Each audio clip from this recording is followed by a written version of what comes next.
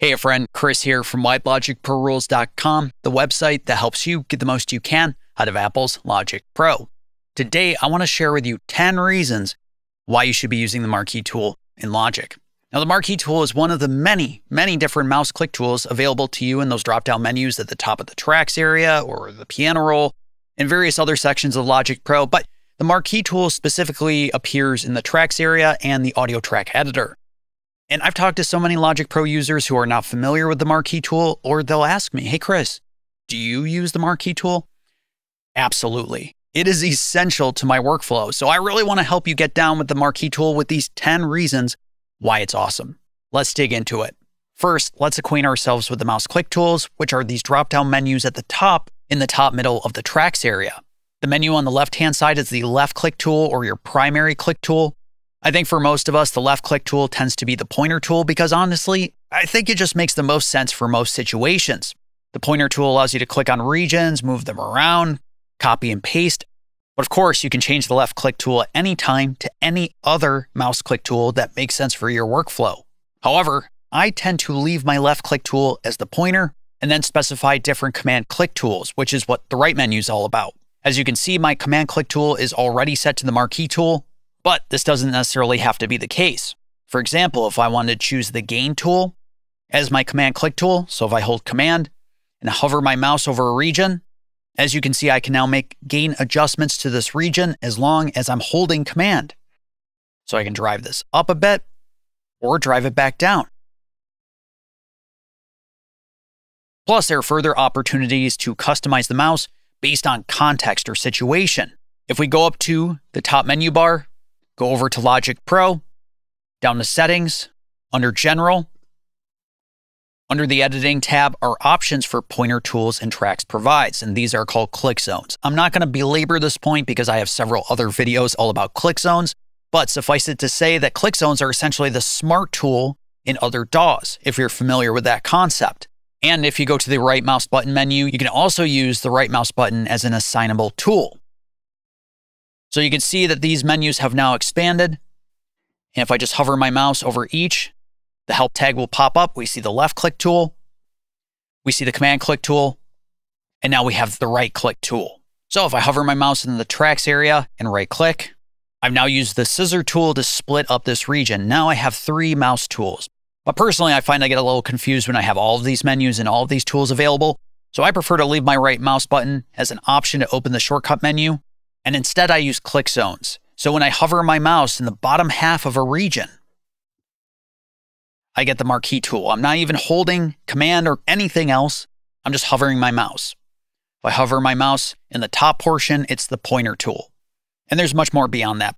So in our top 10 list of reasons why you should use the Marquee Tool, number 1 is that you can start playback from any selection using the Marquee Tool. So I'm hovering my mouse in the bottom half of this track lane. If I click, I create a selection right here on the alpha pad track lane.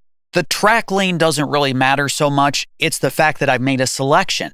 Now, if I press play, watch what happens.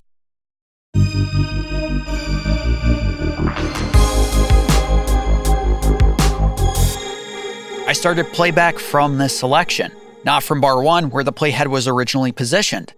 Check it out too. If I turn on the cycle range here, obviously the playhead starts out following the cycle range, but let me make a selection down here and hit play.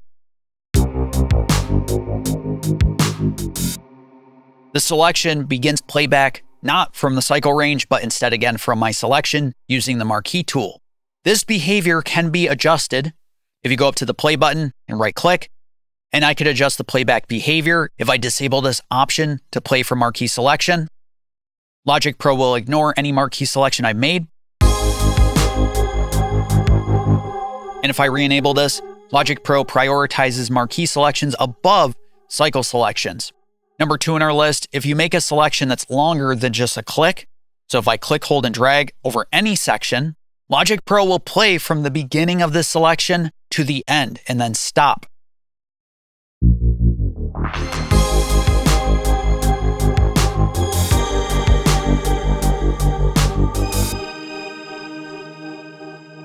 Right, so we listen to this section starting halfway between bars 5 and 6 to bar 8. a nice tidy selection. But I suspect for most of us, we'd rather not hear one selection from beginning to end, and that's it, just one time, but instead on repeat using the cycle range. So many users might just go to the timeline here and drag across to make a selection using the cycle range to set the cycle to your preferred area. However, if you make a marquee selection and then hold Command and press U, you could set the cycle based on your marquee selection.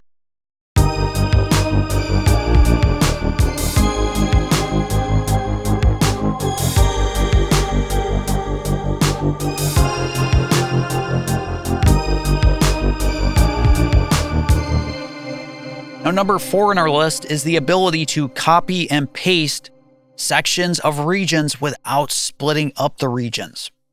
Now, I'm kind of cutting ahead, so let's actually say this is number 4. With a Marquee Tool, you can split up regions very easily just by double-clicking on the region with the Marquee Tool. So I've just split up this region of this rusty piano. If I undo, I can also make a selection of a portion of this region and then click, hold, and drag to split up these 2 notes from the rest of the region. But check it out. If you make a marquee selection, then hold Option, and then click, hold, and drag, you can copy and paste that selection without splitting up the region. This works for MIDI, it works for audio. I'll make my selection, and then when you click, hold, and drag, just make sure to hold Option. And there you go. I've copied and pasted just this one note. I believe we're up to number 6 in our list right now. I'm kind of jumping around from the list that I wrote out for myself. But number 6, you can make selections and delete. So if I make a selection, press delete, I've split up the region. If I undo, make a selection, press delete, I've now removed this note from the region. Number 7 is a feature that many folks refer to the scissors tool to accomplish. But honestly, you can do it with the Marquee Tool as well.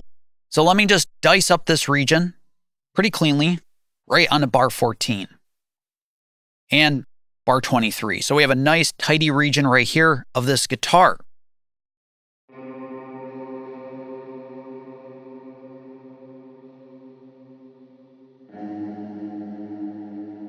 Now from here, maybe I want to split up the region into equal parts, maybe into quarter notes or sixteenths, but you want to split up the region very quickly without having to make individual edits. So if I split this region up by double clicking, yeah, that's fine, but wouldn't it be easier just to do it in one go? Well, you actually can. First, let's bring up the tool menu and I'll get the scissor tool, and I could click with the scissor tool to split up the region, or I could hold Option to make multiple edits in one go. So I held Option, clicked with the scissor tool, and there you go. I split up this region based on bars. If I use the Marquee Tool, and again, I don't even have to have the Marquee Tool, so let me set this back to the pointer. Let me set this back to maybe my gain tool.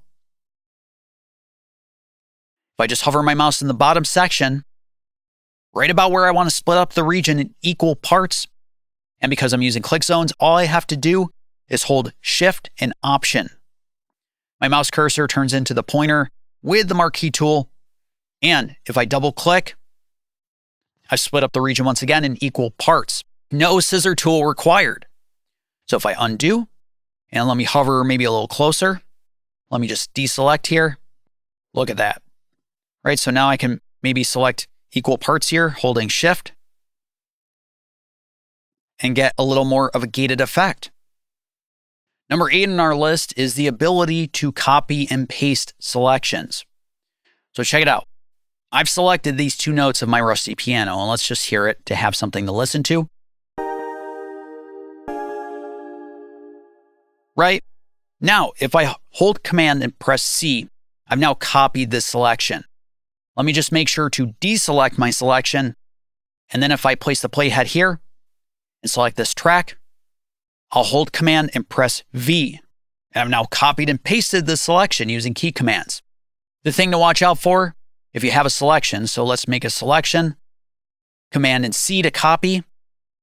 You do have to be careful because if that marquee selection is still in place, it doesn't really matter where the playhead is. If I hold Command and press V, watch what happens. I ended up copying and pasting the selection in the exact same place.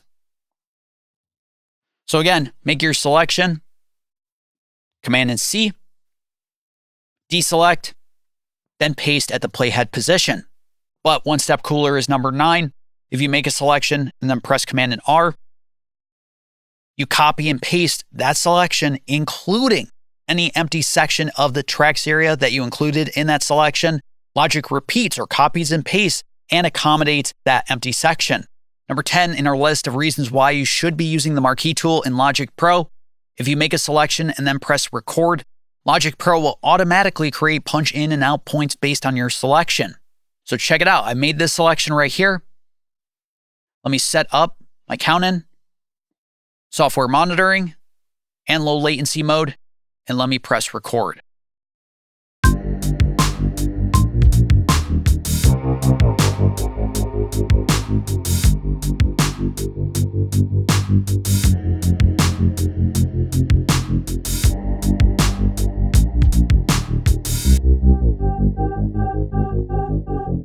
And there you go. There's my new take of my guitar performance based on this punch in and out points that I set up with the Marquee selection.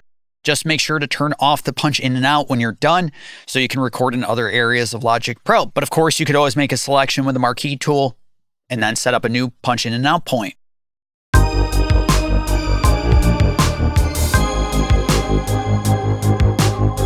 The Marquee tool is awesome. It is definitely not something to be overlooked in Logic Pro. I would get used to using the Marquee tool as soon as possible. It really just makes life so much easier, especially when you pair it with click zones.